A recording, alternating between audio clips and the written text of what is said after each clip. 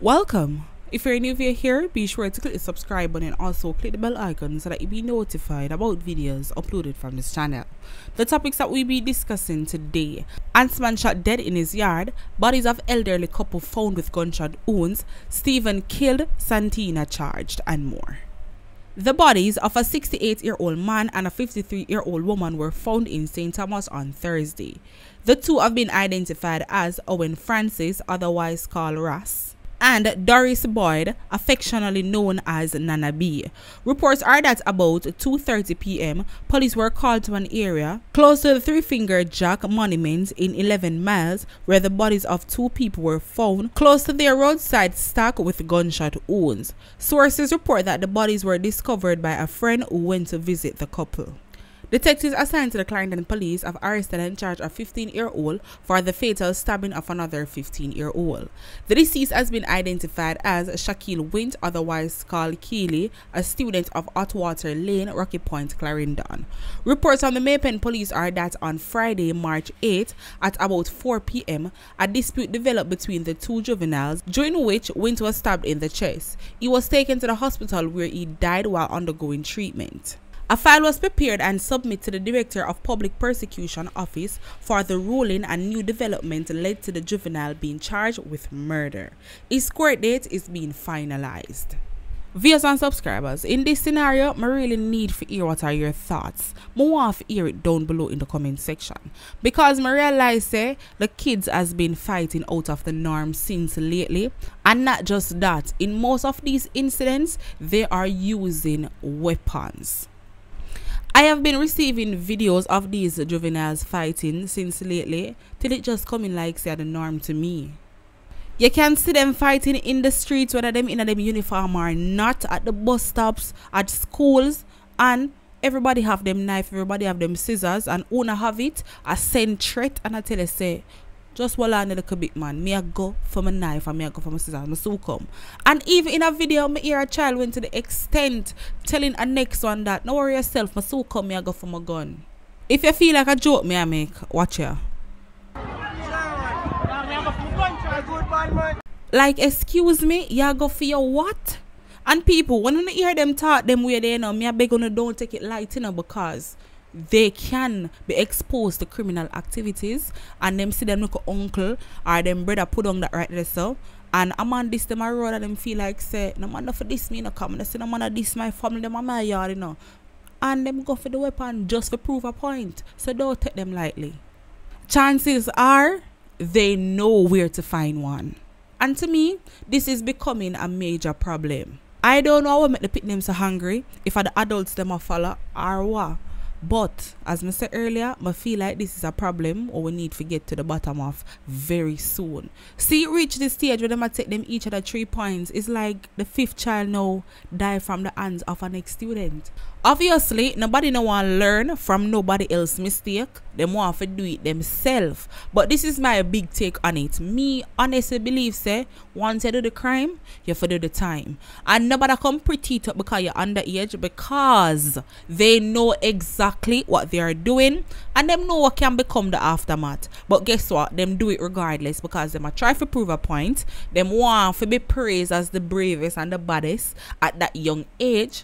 So uno go and go face on the time now and put them on hard labor too. Yeah, man. But people, in a little clippings I'm showing what little boy I talk about him I go for him pie. If you're interested to see the full video, because I don't know I'm not gonna play the full video over here, so just go down below in the description. If you wonder what happened in the video, is like him and next to youth a fight. Him get an injury between him shoulder him and somewhere right there, so, and him decide say, you know, say this naga so me I go for my thing round so and come back. That is what basically happened. But as I say, don't always take them lightly. If you're interested to see the full unedited version of the video, go down below in the description. Click the link on the see down there, and the video will be provided right there. So if you don't know how to go in the description but you're interested to see it, just run on over to our Instagram page at Sh0t City TV.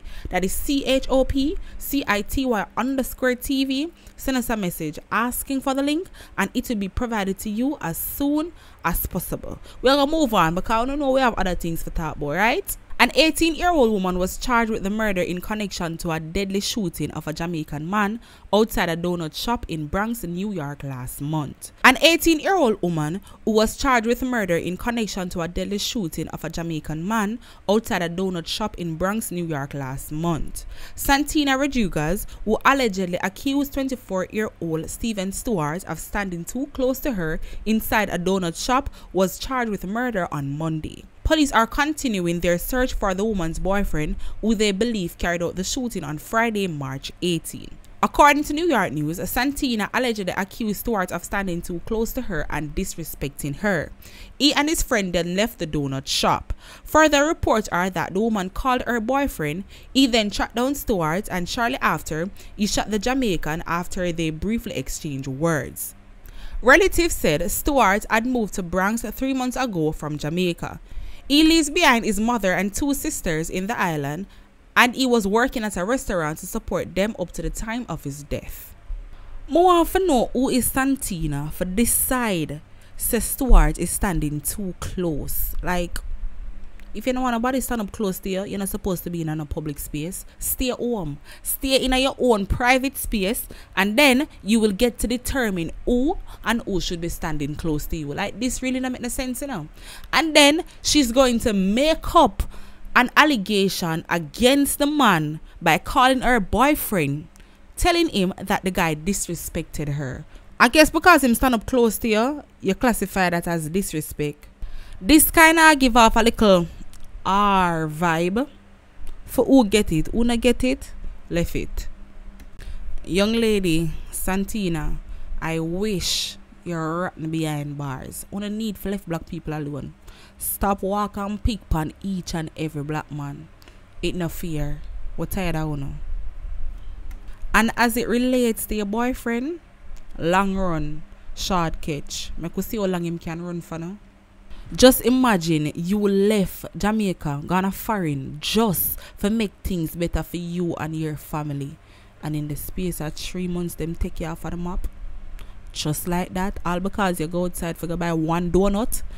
It's sad, man. I'ma just hope him family find peace very soon. We know it's a go hard because him never deserve it, but I hope we find it as soon as possible.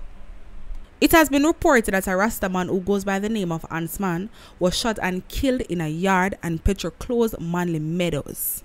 Reports indicate that 2 men walk up in the people in the yard posing as customers because them have one little stall thing in the yard and just slap with the Rasta and walk out back. Which one? The Rasta. The Rasta. Alright, I said today. Ansman. Yeah. See the people, another video is available. You don't know if you find that. Just go down below in the description. Click the link down there and the video will be there waiting on you. Viewers and subscribers, a phone time now. I would love to hear what are your thoughts on all these stories down below in the comment section. Especially for the local people in them wanna stop fight. We have made it to the end of our next video. Thank you guys for watching. Catch you guys next time. I'm out to stay blessed and stay safe.